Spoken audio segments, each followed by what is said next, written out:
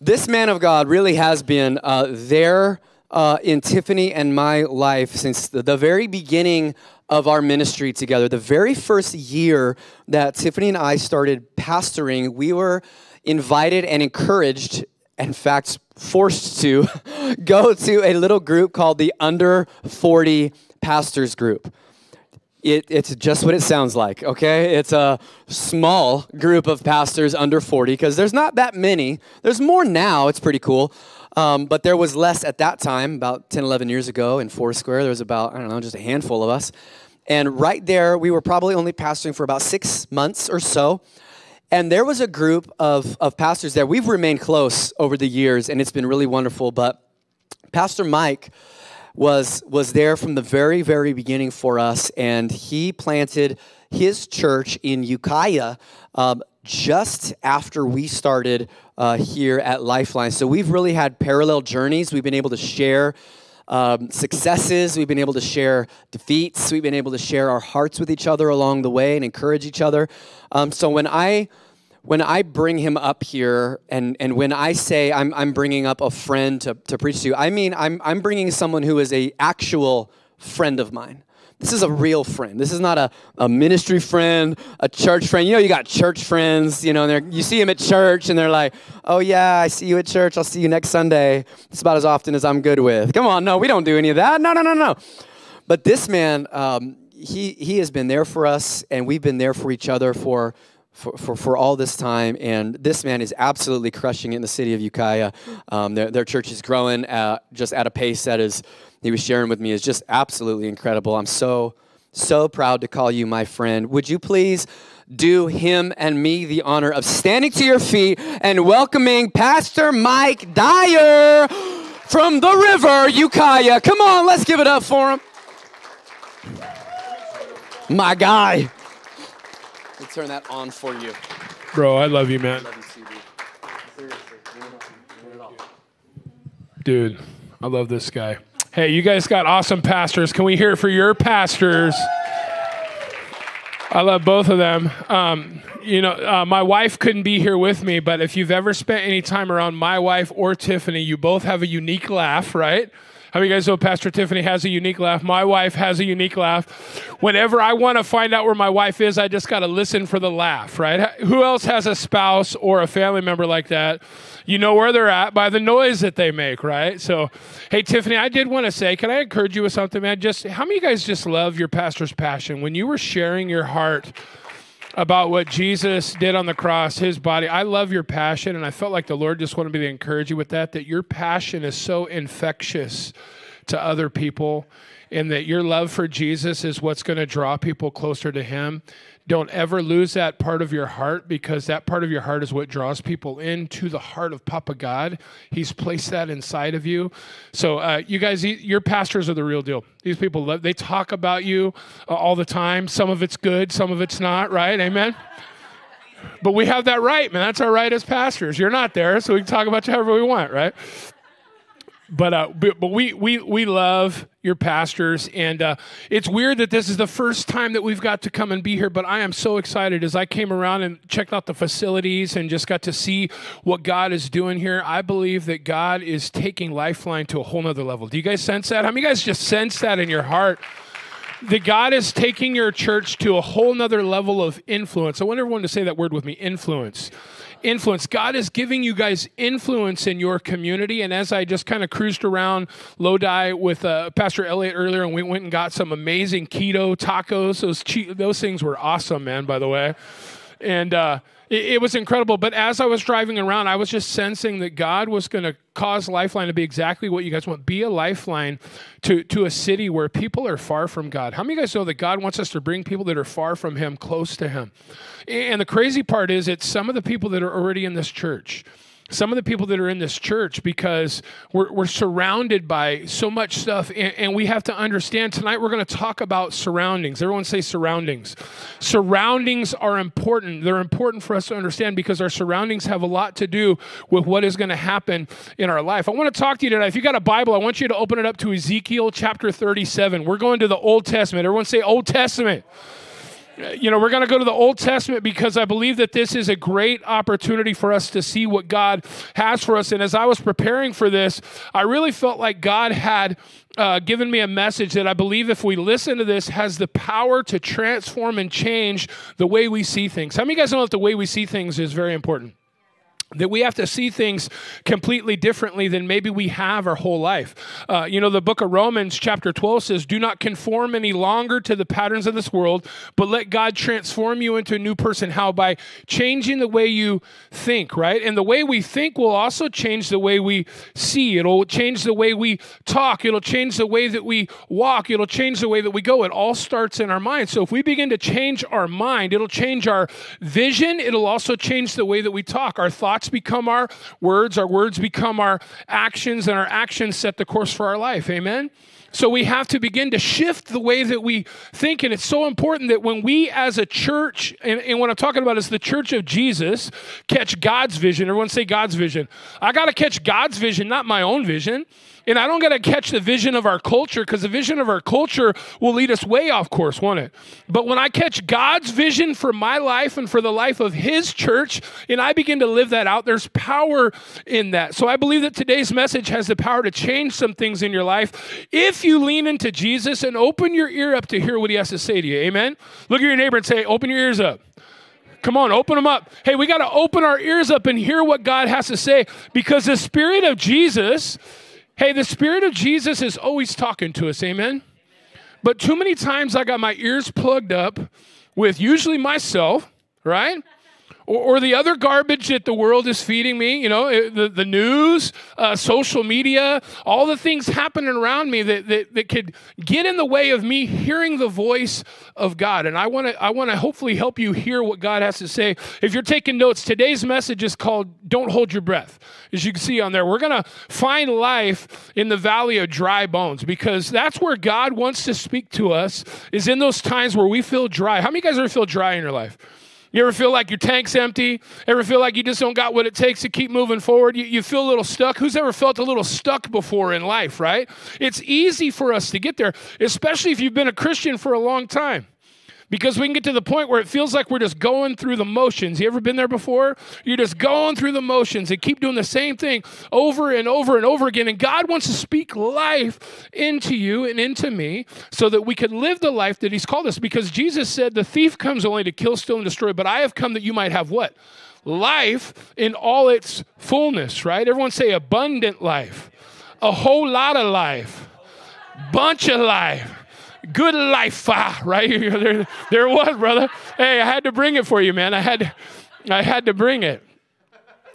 Ezekiel chapter 37, I'm going to read verse 1 through 5. It says, the Lord took hold of me. Ezekiel's talking here. Ezekiel was a prophet. A prophet was somebody that heard from God, and God gave him a vision, amen? And so he got this vision. He said, God took hold of me, and I was carried away by the Spirit of the Lord to a valley filled with bones. Ooh, this is getting good right away, right? Everyone's like, ooh, this sounds awesome. Bones, right? Bones, bones, bones. He led me all around among the bones that covered the valley floor. Paint this picture for a second. Can you guys imagine being in a giant valley and it is just full of bones? And not just any bones, but people bones, right? How many of you guys think that'd be a little trippy, right? That might be a little scary. So, some of you are like, it might be kind of cool. No, that wouldn't be cool. You're the weird people, okay? He led me all around among the bones, covered the valley floor, and they were scattered everywhere across the ground and were completely what? Dried out. So think about this. Those dried, calcified bones are just kind of dead. They're deader than dead, right? How many of you guys know they're dead? But they're all dead, right? Deader than dead. It says, then he asked me, son of man, can these bones become living people again? What would your first response be to that initially? Nah. No. There's no way, right? But he says, oh, sovereign Lord, I replied, you alone know the answer to that. How many of you guys just want to go, God, you know? I just don't even want to give it any thought. Right? God knows, right? Only God knows. Who's ever played that card before? Oh, God only knows, right?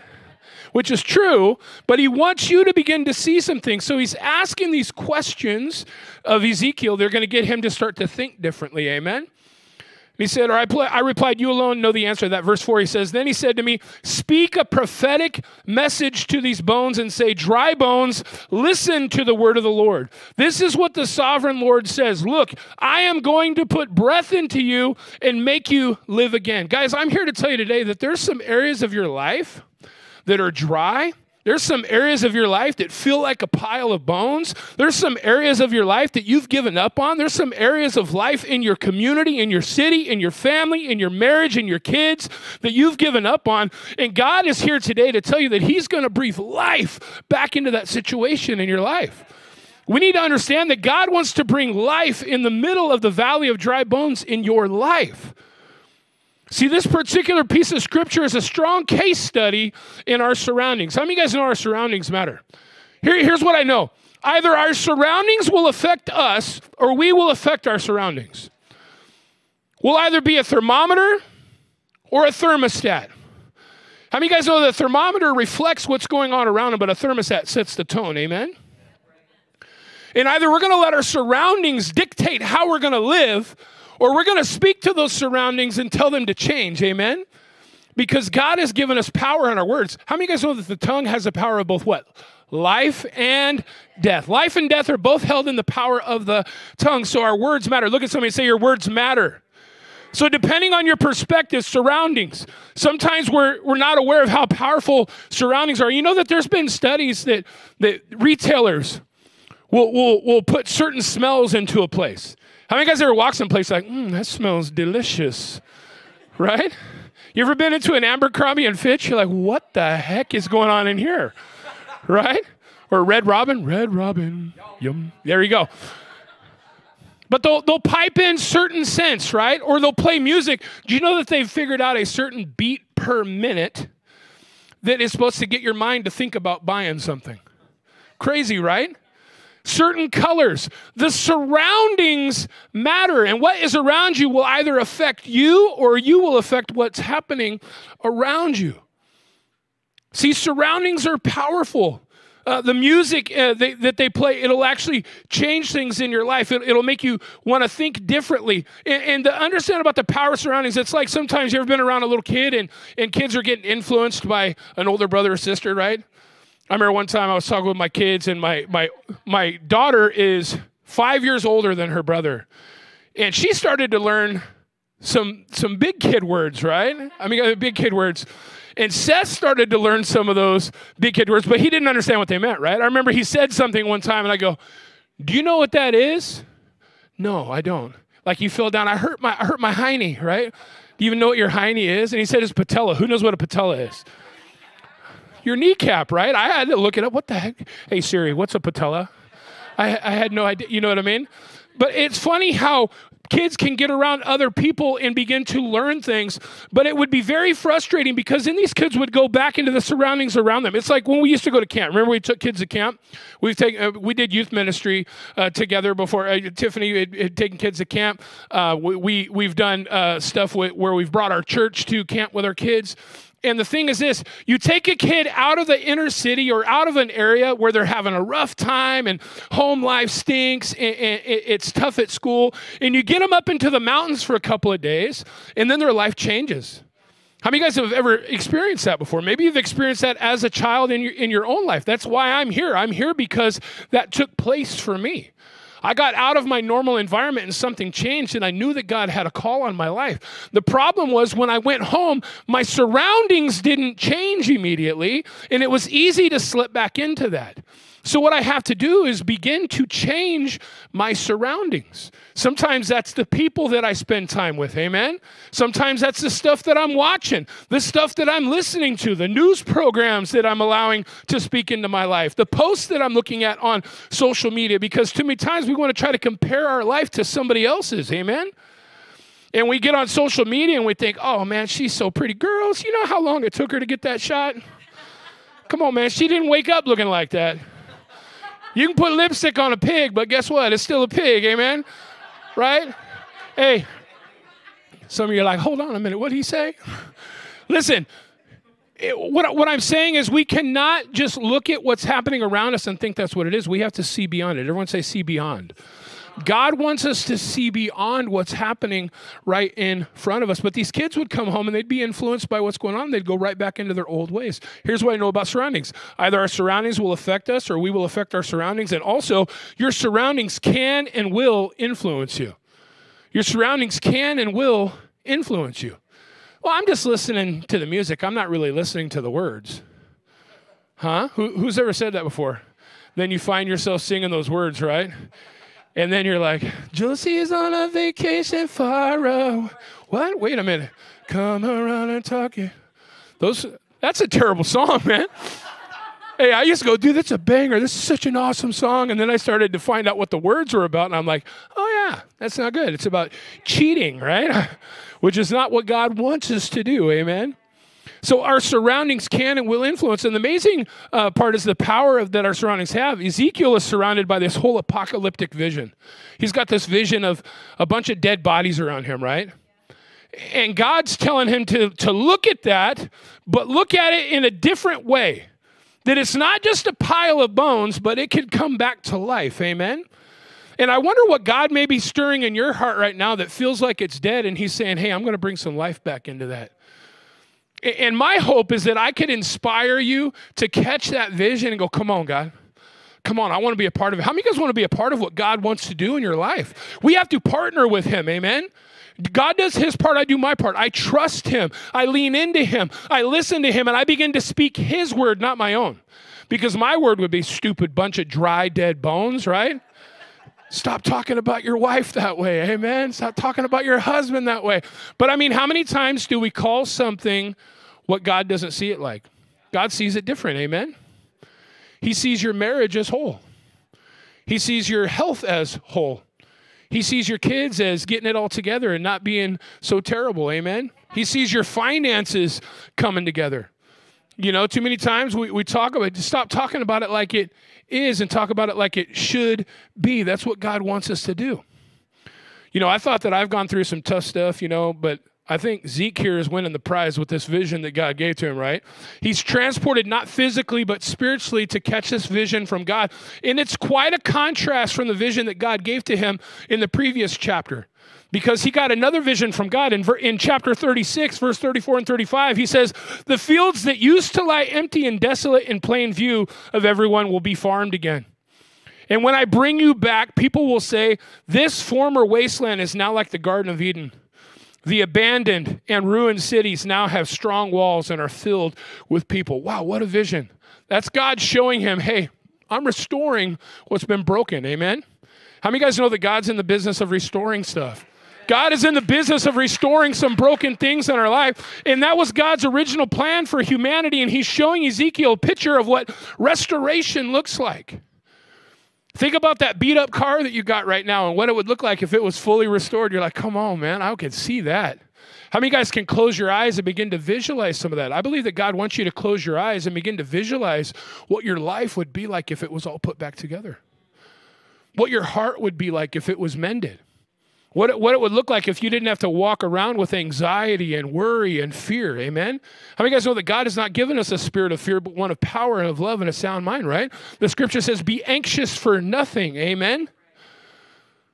But by all things, by prayer and supplication, come boldly to the throne of grace and make your requests known to God. Tell God what you need and let him work on it, right? Somebody say work on it. Man, we need the Lord to work on it, amen? Work on that stuff in our life. See, God is about cleaning up messes that he didn't cause. Who's thankful for that?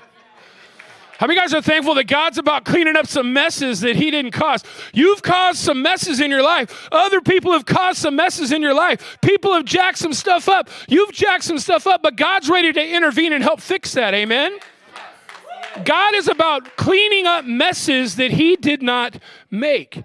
And God is also about extending grace to people who are in need. Who would be bold enough to say, I'm in need tonight?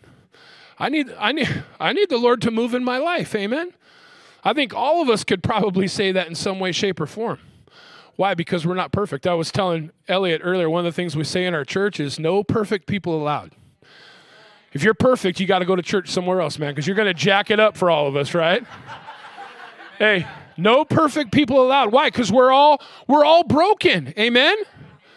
We're all in need of being restored and put back together. And here's what Philippians 1:6 says. It says, the good work that God began in you, he'll carry it out to the day of completion. Look at your neighbor and tell him, I'm a work in progress. Look back at him and say, yeah, you are. Yeah, you are. We're all a work in progress. God's working on us. God is saying that he's going to make the state of the nation of Israel like the Garden of Eden. And I believe that God is saying that he's going to take your life and begin to see it grow again because you thought it was done. You thought it was finished. Many times we feel like, well, this is all there is. And we feel stuck. And we get content with mediocre. How many of you guys know that God doesn't want to do mediocre in your life anymore? Our God is an awesome God, amen? He does awesome things. And he moves in awesome, powerful ways in our lives when we trust him. Look at verse 35 of chapter 36 again. They will say the land that was laid to waste has become like the Garden of Eden. The cities that were lying in ruins, desolate and destroyed, are now fortified and inhabited. I want you to begin to see that God is at work in your life. And as you begin to get close to him and you begin to lean into him and you allow him to speak into your heart, you're going to catch his vision. And you're no longer going to feel defeated, and you're no longer going to talk negative about that stuff in your life because you need to begin to speak life over yourself, over that situation, over your family, over your kids, over your marriage, over your finances, over the world that we live in. How many of you guys are just tired of seeing some of the stuff that's going on in the world, and you're like, dude, the world's going to hell in a handbasket. That's what we think sometimes, right? But my God is bigger than that, right? I learned this from the Veggie Tales, remember? God is bigger than the boogeyman. He's bigger than the Godzilla and the monsters on TV. God is bigger than all the stuff that we face. We have to remember the great theologian, Larry and Bob, right? Those guys were amazing. See, but Ezekiel knew that the city was still lying in ruins. Ezekiel knew that the walls had not been fortified yet. Ezekiel knew that it didn't look like the Garden of Eden. He was standing in the middle of a valley of dry bones. It had not come back to life yet. And I think that we could be realistic enough to see that my situation hasn't fully changed, but God is starting something, amen? How many of you guys know that a seed has to get planted in order for it to grow? But the first thing to understand about a seed is that it has to die fully, doesn't it? A seed has to die, germinate, go into the ground, and then it begins to grow. And I believe that God is planting some seeds in your heart tonight. He's planting some seeds of hope. Someone say hope. Because what's the opposite of hope? Hopeless, right? If we don't have hope, we're hopeless. And I think that there's a lot of hopeless people, and maybe some people that are listening online tonight or are watching this somewhere else. You may be hopeless right now, but I believe that God wants to speak some hope into your life. Because here's what God will do. God will put our past and our present in alignment with his future, amen? God will put our past and our present in alignment with his future. How many of you guys want to live in his future and not your own? And not the future that everybody else is trying to tell you is going to happen. Maybe you've grown up your whole life with people telling you you're not going to amount to much. You're never going to succeed. You're just going to stay stuck. You're just going to be the same. You're always going to talk like that. You're always going to treat people that way. You're never going to change. And I'm here to tell you tonight that that's not what God says. God says that he can help you get on the other side of where you're at now. God desires to bring our lives back to where they're like the Garden of Eden. Amen? Now we flip back to chapter 37. Ezekiel is still in a much different surrounding. He goes from the garden to the graveyard. I wonder how many times we got to do that in our life. We go from the garden to the graveyard, right? Sunday, church was awesome. Woo, praise the Lord. Get in the car and you start fighting with your wife. Woo, kids start acting up, right? Or you wake up on Monday and you got a real bad case of the Mondays. Anybody ever get that before? You show up to work and you're like, why am I here? You show up to school, why am I here? And we're going from the garden, something awesome happening in our life. We're on vacation. You've been on vacation, relaxing, sitting by the pool, chilling, getting your tan on, right? And then you got to come home, man. That whole flight home, you're like, stupid airplane, right? Can't even fit in the bathroom. Who's ever tried to fit in one of those bathrooms, by the way? I can't fit in it, man. I've lost 186 pounds in the last 2 years, though. Is that crazy? Come on, man. So I might be able to get in there a little bit now. I got to try it. I got maybe a little more. Oh, so much more room for activities, right? That's what it is. But I wonder how many times we've had to do that. You know what I mean? We have to do that graveyard shift sometimes. And I believe that God has given Ezekiel, and if you and I listen, I believe that we can get this strategy also for how to see things differently. Amen? change my vision, change the way I think, change the way I talk, change the way I walk. My thoughts become my words become my actions, and the actions set the course for my life, right? Proverbs says there's a road that seems right to a person, but that road ends in death, amen? It also says guard your heart above all else, for all the issues of life flow from it, right? So we need to begin to think about those things. Hey, where I'm headed is probably not where God wants me to go. Allow the Spirit to lead you, amen? How many of you guys want to be led by the Holy Spirit in your life? That's what God is starting to get Ezekiel to see. Look at verse 4. Then he said to me, speak a prophetic message. Everyone say a prophetic message. Prophetic message is a message from God, man, that hasn't happened yet, right? Speak a prophetic message. It hasn't taken place. He says, speak a prophetic message to these bones and say, dry bones, listen to the word of the Lord. How many of you guys know that we got to start to speak the word of the Lord over ourselves, amen? There is power in the word of God. There's power in what God's word says about us, about our lives, about our neighbors, about the people around us. We have to begin to speak the word of God over our lives. Speak the promises of God over our lives and begin to do it on a regular basis. I can empathize with Ezekiel here. It must have been a difficult thing to speak to those dry bones. Because how many of you guys would have a hard time standing before something dead and say, live? Because some of you are there right now. Even as I'm talking about this, you're like, but you don't understand what's been going on in my life for the last couple years. You don't know what I've been dealing with at home. You don't know the mental and emotional pain that I've been struggling with. And guess what? I don't. But you know who does? God. And God still sees it and he says, hey, guess what? We could bring life back to that. Because that's what God does. God is in the business of cleaning up messes that he didn't make. And look at your neighbor and say, my life is messy. It is, isn't it? How many of you guys would be honest enough to say, my life is messy? Messier than you would care to really understand, amen? But God is in the business of fixing that. We spend too much time talking about what's going on around us and not enough time talking to what's going on around us. Did you catch the depth of that? I spend too much time talking about what's going on around me and not enough time talking to what's going on around me. You need to start to talk to those problems in the way that God wants you to. You need to start to talk life where you've spoken death before. We could change the way we speak about things, amen? We spend too much time talking about what's going on. We need to start talking to it. God says in verse 4, prophesy to these bones. Now, most of us are really good at describing the bones in our life, aren't we? We're good at describing how dry they are, how dead they are, how smelly they are, right? I mean, we could see all those issues in our life and we could describe them with great detail. What if we began to flip the script and started to speak about those things the way that God sees them? How many of you guys know that God sees dry bones, but he sees alive bodies, amen? You see dead marriages, but God sees two people that love each other. You see kids that are running a fool and doing whatever they want, and God sees a kid that'll honor his mother and father with his life and live for him, amen? You see a bank account that's empty, and God says, hey, I got all that you need. I am ready to supply all of your needs in Christ Jesus, amen? That's what my Bible tells me. He says, I don't want you to speak about what you see. I want you to speak about what I said. Think about that. Guys, if we would stop speaking about what we see and start talking about what God said, how many of you guys know our situation would change? We need to start talking about what God said. Until what you see looks like what I said, you may have situations in your life that look like dead bones. You may have a situation in your life that looks like a graveyard, but guess what? If we start to talk about it the way that God sees it, it's going to change. God is going to transform some things in and through our life when we start to see things. See, God is calling you to quit talking about what you see and begin to proclaim what God says. How many of you guys know that we got to learn God's promises?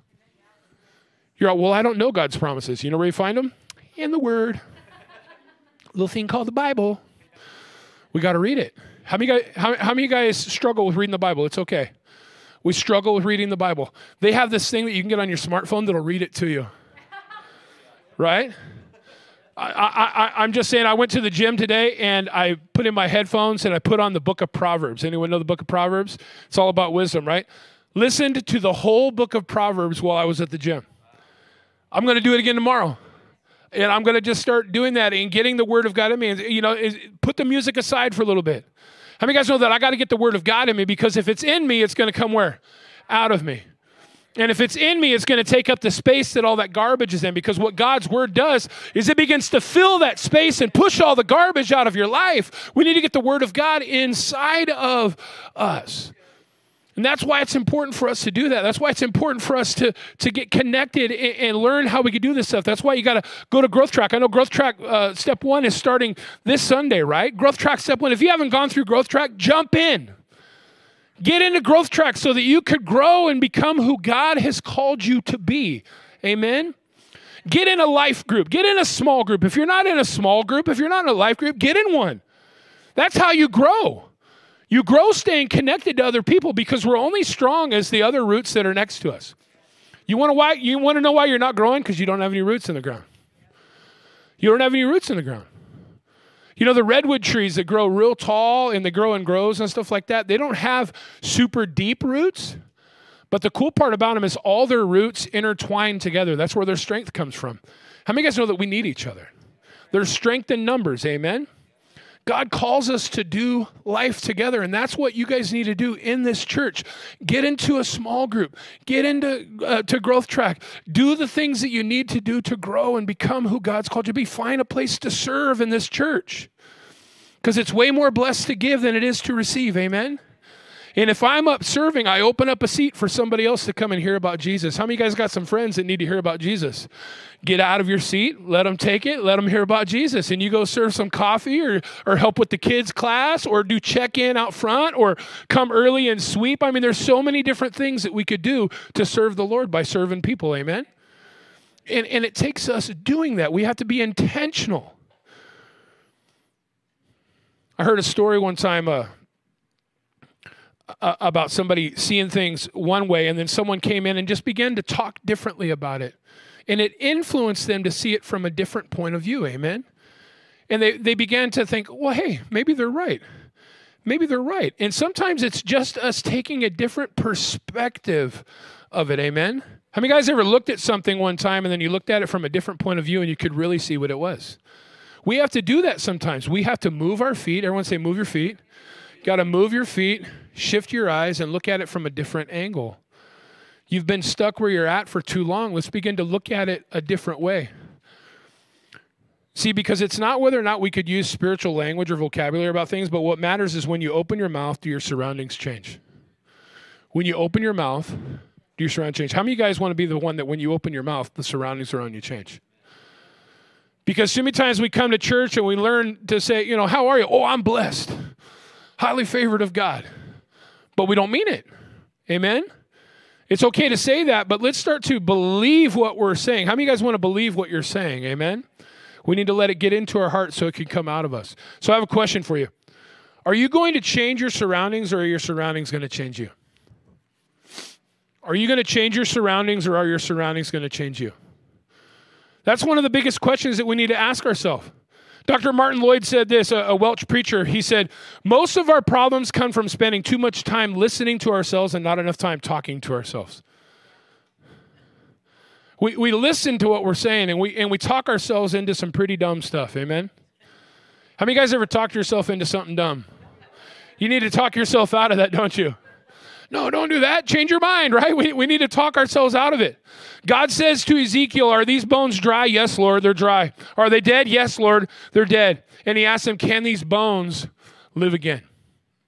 Guys, we need to begin to see what's happening from a different perspective and let God begin to do some change. Speak the promises until you see the surroundings change. You got to speak the promises until you see the surroundings change. And again, I'm going to go back. Where are the promises? Right here. If you don't know the promises, you could do a search online. How many guys know that you can get on Google and go, hey, what does the Bible say about promises? There's a website that I love called openbible.org, I think it is, openbible.org. And it lets you type a question. What does the Bible say about? And you can type it in, and it'll give you all these scriptures about a certain subject. What does the Bible say about promises? And begin to see what God's word says about promises, and the ones that just really hit your heart, write them down on a card or something and put them on a window. Put them in your phone. Highlight them in your Bible so you can remember that these are the promises that God has made. Look at verse 5 again. This is what the sovereign Lord says to these bones. I will make breath enter you and you will come to life. See, I know my surroundings are the same. I know that the issues are the same. I know that my marriage is still in trouble. I know that I ain't got no job. I know that your family seems like it's falling apart. You got to begin to speak about the garden when you're in the middle of the graveyard. Amen? Change the way you're talking about how you're living. Think differently about it. Let God help you see it from his perspective. Look at verse 6. He says, I will put flesh and muscles on you and cover you with skin. I will put breath into you and you will come to life, and then you will know that I am the Lord. See, we need to begin to detail what we want to see God do in our life. Amen? How many of you guys know that detail matters to God? Make a list. How many of you guys got a list of some things that you should probably bring before the Lord and say, Lord, this is what needs to shift. This is what needs to change. This is what needs to be different. Some of you are like, yeah, I got a long list. My list is super long. Probably too long. It's not too long for God. How many of you guys know your list isn't too long for God? Your list doesn't shock God. Here, he knows what your list is. He just wants you to bring it before him. Right? How many of you guys got kids that you already know what they want? You just want them to open their mouth and ask. Amen? Right? How many of you guys know that's how God treats us? Here he knows what we want. Here he knows what we need, but he's waiting for us to humble ourselves. Everyone say, humble yourselves. My Bible says this, humble yourself in the sight of the Lord, and he will what? He will lift you up. He will elevate you. Amen? I need to humble myself, stop being prideful, thinking I could do it on my own, and figure it out that God wants to be part of the process. And invite him into it with you. Amen? God's a gentleman, isn't he? He doesn't force himself on you. But he says, I'm always available. Amen? I'm right here. Just call my name, right? And I'll be there. Don't you know, baby? All right. Stop talking about them and start talking to them. Amen? Talk to those situations. Begin to speak to those situations in your life. Begin to speak to those dead bones in your community, in your world, in your city, in your family. You know, I talked to some folks before the service. They started telling me a little bit about their life. And my encouragement was, you know what, man? Just love those people around you. How many of us know that we need to love people? Too many times we try to change people. Amen? You've been trying to change your husband. You've been trying to change your wife. You've been trying to change your kids. You've been trying to change your community. If we're trying to change them all the time, you know what God's going to do? He's going to love them. But if we would simply start loving people, you know what God will do? He'll change them, amen? You love them, God will change them. Start loving people the way that you want them to change. And God will do the change in their life. Because they got to be loved before they can be changed. And if you just keep trying to change them, God's going to love them first. So start to love people and see what God does. Sometimes you got to begin to point out those things in your life that need to change and give instruction to those things that don't align with what God's word says. Verse 7 of chapter 37, it said, so I spoke the message just as the Lord told me. Suddenly as I spoke, there was a rattling noise across the valley. The bones of each body came together and attached themselves as complete skeletons. See, guys, we got to learn to not walk by what we see, because when we walk by what we see, all we'll see is what is not instead of what can be. Don't walk by what you see, because all you will see is what is and not what can be. When we walk by sight, what we see in front of us, it's going to look dead. It's going to look like there's no life in it. It's going to look like it's time for a divorce. It's going to look like it's time to throw our kids out. It's going to look like it's time to get a big loan or get a credit card and save our life by doing these things that we know that we shouldn't do. Because we're looking at it with our human eyes, and we need to begin to catch a spiritual vision for what God wants to do in and through our life. Amen? The bones of each body came together. Look at somebody and tell them it's all coming together. Hey, come on, it's all coming together. I believe that God is bringing it all together in our lives. I don't have my life together. I don't have my business plan together. I don't have my finances together. I don't have my family together. I don't have my mind together. But I see it coming together by faith, amen? I see God putting that stuff back together. My marriage being put back together. My kids' lives being put back together. My money being put back together. My spiritual freedom being put back together, amen? Some of you feel so bound up in sin right now. Break that power of sin right now in the name of Jesus. Put those things out of your life that are causing you to fall away from God. Fall on your knees right now, right? His kindness leads us to repentance, is what my Bible says, amen? God is kind and loving. He's not pointing an accusing finger at you. He's saying, come on. Come and leave that stuff here so you don't have to walk in it anymore. Some of you got some things in your life that you need to give over to the Lord and give up so that you can begin to walk in freedom, because who the Son sets free is free indeed. Amen? Actually, the cage door is already open. Right? It's already blown wide open. How many of you guys know that when Jesus died on the cross, he opened the door to that cage? But we sit in there going, I'm in prison. And we need to be a bird and fly, right? We need to get out of there and be free, because who the Son sets free is free indeed. Walk in the freedom that Jesus wants to give you. I don't have it all together, but by faith I see it coming together. And just because it looks better, just because you make some changes, just because you do all things different doesn't mean it's all better. You can clean up at the outside, but the inside needs to be fixed. Amen? How many of you guys know that God wants to work on the inside also? Like I said earlier, you can put lipstick on a pig, but it's still a pig. Amen? Jesus said something about that, like whitewashed tombs. How many times do we clean the outer cup, but yet the inside of the cup is what needs to be cleaned? Jesus says clean the inside, and then you'll really be clean. Guys, don't worry about trying to get the outside working.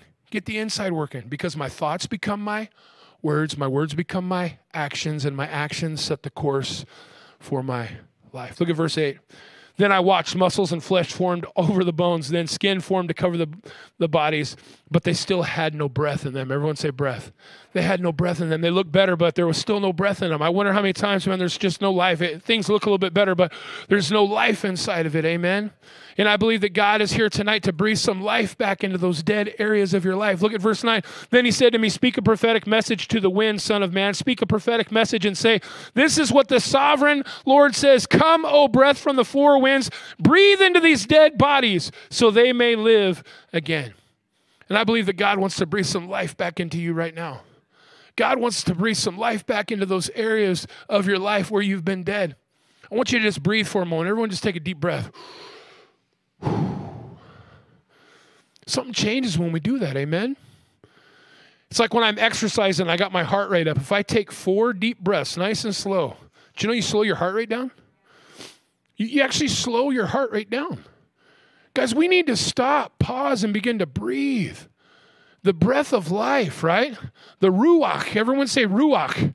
That's the Hebrew word for wind, for breath. That's what God breathed into Adam, the ruach, and he became what? A living being. Amen. He formed him out of the dirt, and then he breathed into him the ruach, the wind, the breath, the Spirit of God. Guys, you need some wind in your sails. Amen. Let God begin to breathe into you, because we're about out of breath in our life. We're out of breath and we need to breathe. How many of you guys have ever been there before? Physically, what does that feel like when you're out of breath? You ever felt like you're about to pass out? You ever feel like you're about to go out, right? You got to what? Breathe. Guys, just begin to breathe and let God begin to breathe his life into you. See, the church is out of breath. God's people are out of breath. And if we're out of breath, then we're just dry bones with skin on them. Guys, we've been living like a sack of bones for too long. And God wants to breathe some life back into those bones. Look at verse 9 again. Then he said to me, speak a prophetic message to the wind, son of man. Speak a prophetic message and say, this is what the sovereign Lord says. Come, O breath, from the four winds. Breathe into these dead bodies, dead dreams, dead marriages, dead relationships, dead neighborhoods, so that they could live again. Amen? How many of you guys want to see life in the neighborhood around this church? I truly believe that the local church is the hope of a neighborhood. Amen? I saw schools in this area. I know there's a lot of people that live around this area. The community's big, but guess what, man? You guys are going to be a lifeline, amen? How many of you guys want to be a part of being a lifeline to the community around you? Let God begin to be a lifeline for you, amen?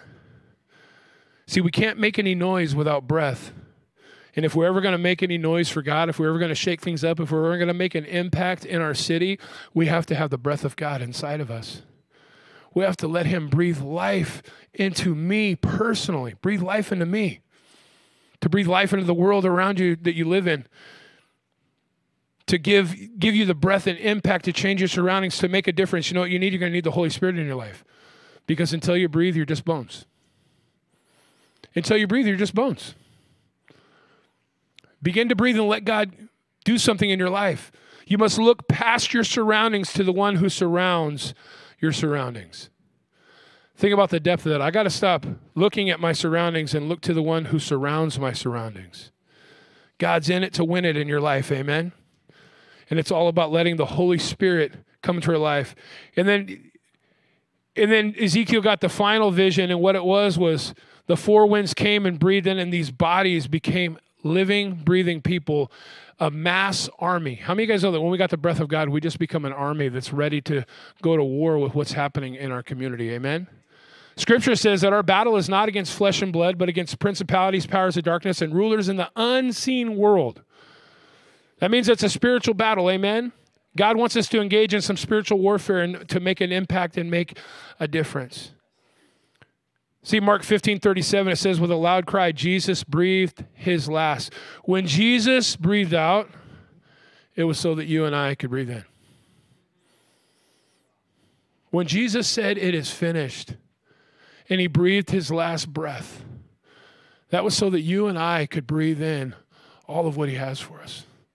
Would you just close your eyes for a moment and just let the Lord begin to speak to your heart? Acts 1:8 says, but when you will receive power when the Holy Spirit comes upon you, and you will be my witnesses, telling people about me everywhere. Listen to me. God wants to begin to fill you with power. And that power comes when the Spirit of God begins to fill your lungs, begins to fill your life. And you're no longer stuck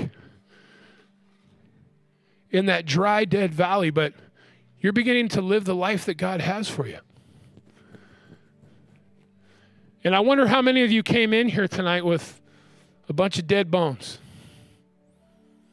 How many of you can feel like Ezekiel and you're right there in the midst of that valley? You feel so far away from where God wants you to be.